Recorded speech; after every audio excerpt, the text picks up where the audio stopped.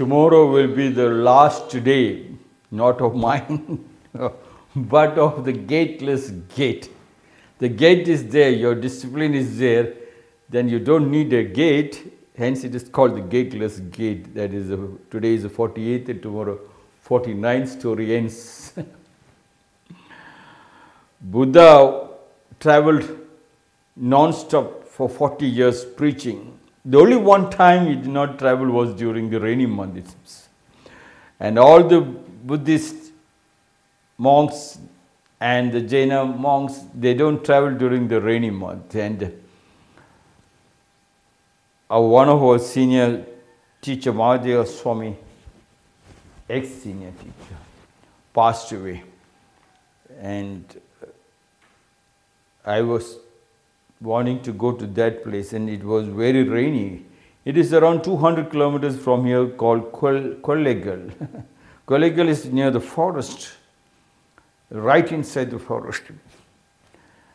So morning around 10:30 we decided with Padma to drive down, just not to reach that place, but our idea was, okay, on a Sunday let us have a small long drive for 3 hours.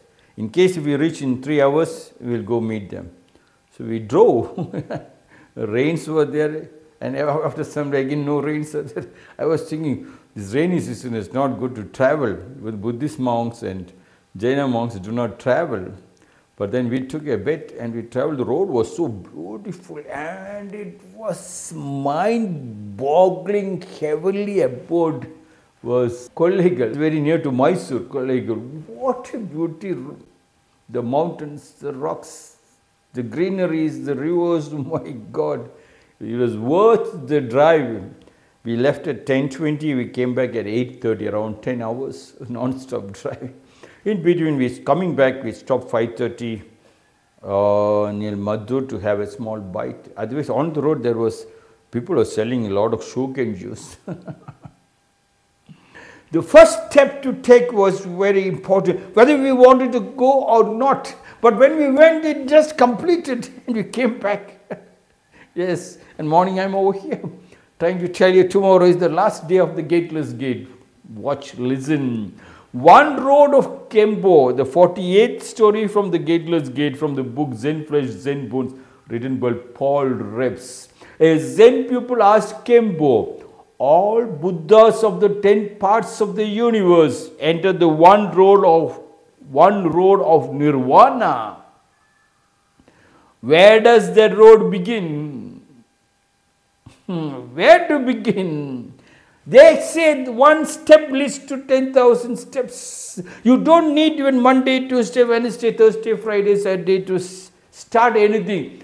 It is an embrace, like how Jiddu Krishnamurti said, when one loses a deep, intimate relationship with nature, then temples, masjids, churches becomes very important. Then the bookish knowledge becomes very important. Then somebody else talks becomes very important. Then you have to go to the priest to non-stop throw the money, and the priest takes you for a ride. One boy came and told me, I go to the priest because he always predicts and it came truthful. When I was in the school, I had a bicycle. He told me I will have a bicycle. When I entered the college, I got a motorbike. Now I am working in an IT company, I got a car. Stupidity. And he predicts it. And you go after him.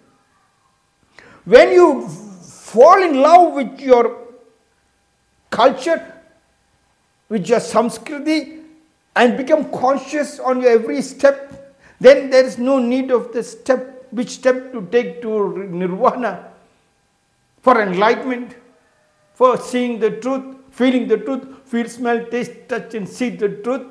And there lies the complete beauty of Krishna, Buddha, Allah, Jesus Christ, what do we call it?